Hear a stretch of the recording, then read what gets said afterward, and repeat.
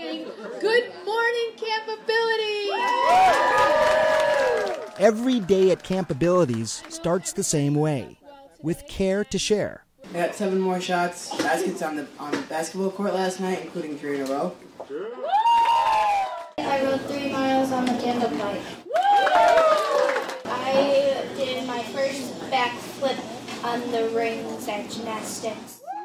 All these children are visually impaired, and they've come to Campabilities for a 1-week developmental sports camp. Their inspiration this year is Marla Runyan, who was diagnosed with Stargardt's disease. It's a form of juvenile onset macular degeneration. She was diagnosed when she was just 9 years old. We all know, for everybody, whether you're sighted or not, physical exercise, activity, sports, and think about what a role that plays in your life. Running became my choice of sport after I kind of abandoned soccer and I had such trouble seeing the ball, obviously. So I went out for my high school track team. And boy, could Runyan run.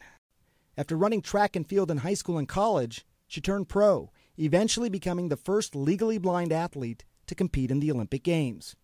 Runyan says she was able to reach her full potential by competing against the best athletes in the world. And now she's giving these campers their first taste of competitive sports. Campabilities, to me, is all about empowering kids and teaching them what they can do and giving them opportunities that they are not otherwise available to them at public school or after-school programs. And there's a lot to choose from. Sports like beep baseball, goal ball. They learn to ride bikes, practice judo, and of course, run track. When my vision changed, but my desire to be in sports never changed. And so I just stuck with it. Just like the camp's mantra says, a loss of sight doesn't have to mean a loss of vision. Our motto for Campabilities is Believe You Can. Dr. Sanjay Gupta, CNN, reporting.